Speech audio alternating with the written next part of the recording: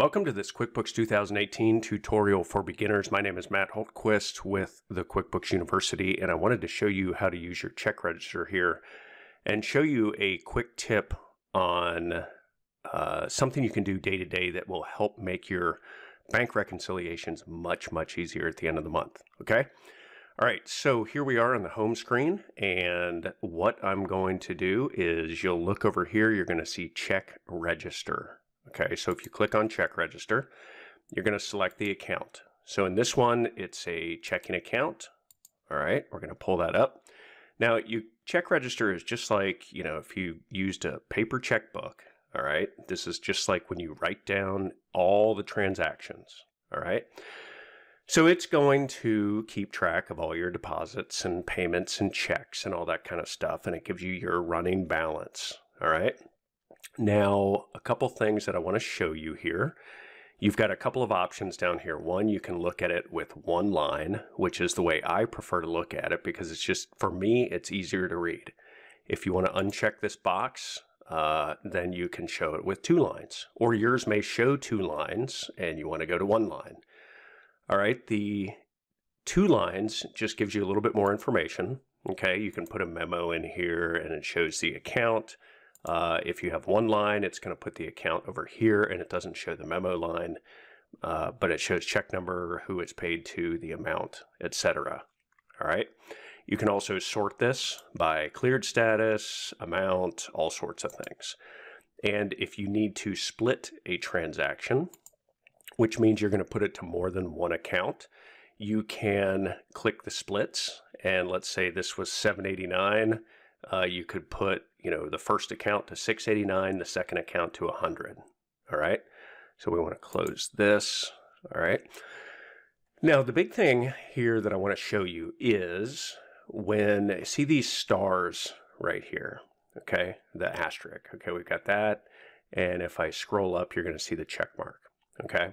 So what that means, the check mark means that this was reconciled through the bank reconciliation process in QuickBooks. All right, so you went to banking, you went to reconcile, you reconciled the account. Now these asterisks here, what that means is that they have cleared. All right.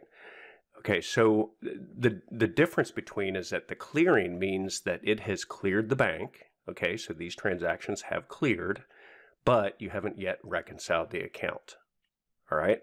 So what we do with clients and what I do in my own QuickBooks is I will clear these out sometimes on a daily basis if I'm watching cash, or it could be a weekly basis, whatever the case may be.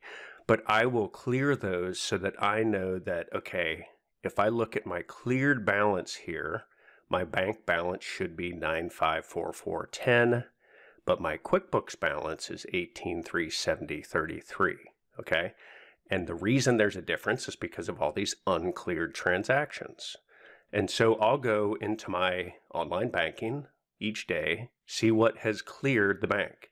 So if we say these cleared, what you can do is you can check right here, and you're going to get this warning that says, hey, if you clear this in your register, they're not connected to account statement, etc., unless you've properly reconciled your account.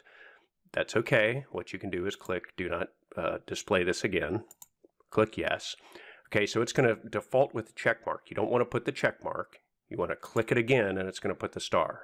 All right, and then I can go to the next one. Okay, and you hit save. Okay, then I'm going to go to this one. Check mark, star, cleared the bank. Okay, I can click record, yes. Let's say this one, cleared. Okay, so what I'll do is, it could be every day. First thing you do is just go to the online banking, see what cleared, mark this as cleared in the register. Okay, so when you go to do your bank reconciliation, okay, we'll just put 5,000.